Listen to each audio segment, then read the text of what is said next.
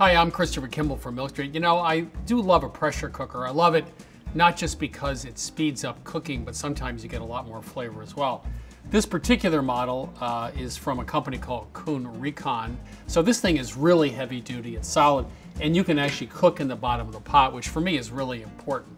So we're gonna make a recipe I found in Taipei in Taiwan recently, Beef Noodle Soup. It's a famous Taiwanese recipe. We started with some vegetable scallions, garlic, some chili bean paste, some Sichuan peppercorns, 5-spice powder, etc. And we've actually cooked that down a little bit and finally added some sherry. So we have a really great base to create the flavor for this soup, which is incredibly flavorful. We're gonna add in the chuck, and we have 6 cups of water.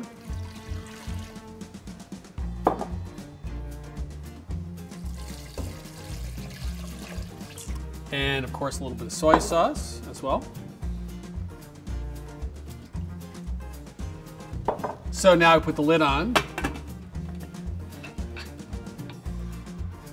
and turn the heat to high. So we're gonna let this heat up. It'll take 4 or 5 minutes. So we let this rest off heat for 10 minutes for natural steam release. Then I press down with tongs on the top. And now we can take this off.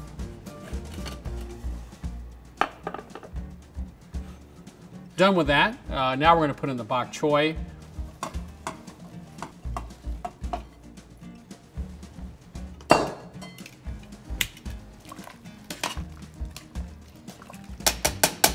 We'll let that wilt for just about 3 minutes. And I'm gonna add a little lime juice to it at the end.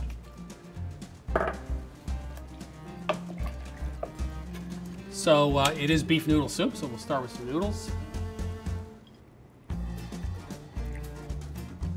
And I'll finish with a sprinkle of scallion.